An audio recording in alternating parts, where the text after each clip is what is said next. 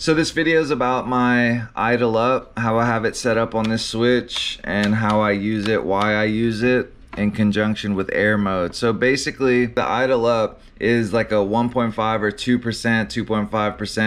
2.5% throttle boost. So when I'm cruising around, 90% of the time I have the idle up and the air mode on, so that, you know, it's just like a regular quad. And I have noticed some benefits, like instead of having 5.5% air mode, if you have like 3% air mode and 2.5% idle up, I've noticed some benefits. It helps with that little wobble that sometimes you get, but maybe it does, maybe it doesn't, I don't know.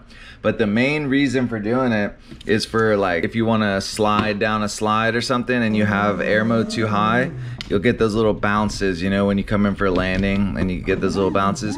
But originally it was for sliding, for like if you want to perch on something or dock on something, you turn your idle up off while you're flying, and then you can like land on a light pole easier, land somewhere crazy, or dock, you know, under something without having so much active eye term and having the PID controller be so active. So that is why I have it, and let me just show you how to do it. It's pretty easy. So you want to, it's similar to dynamic idle, which I also have on here, but that's in the tuning video. So 3% is a good value for the air mode for this, or 3.3. I don't know what I have mine. It's going to be a little bit different for everybody, but generally it should be the same. If it's like struggling to spin, that's no good.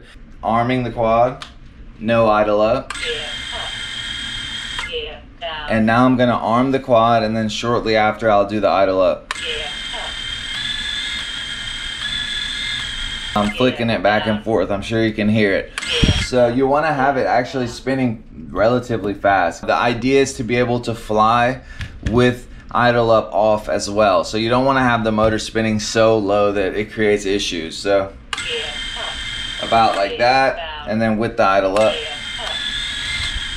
And that's it. Then we put this aside, and in your controller you go to menu, and then you want to get to the inputs page. Once you're in the inputs page, you go to throttle.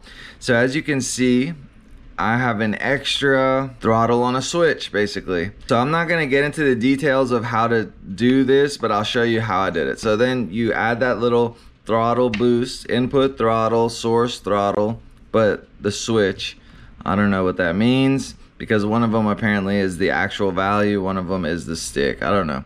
So that's why I'm telling you to look it up online. But you just put a differential of whatever, 4. So you see, this is my throttle here. Pay attention to that, okay? When I flip this switch, the throttle will bump up by a value of 4, whatever that is.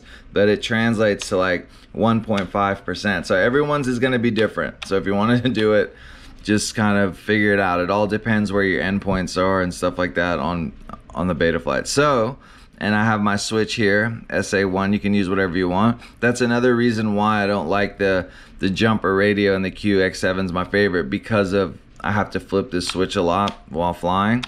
It's pretty easy on the X9D, and that's it. So once you have that in there and you be flipping this switch, boy.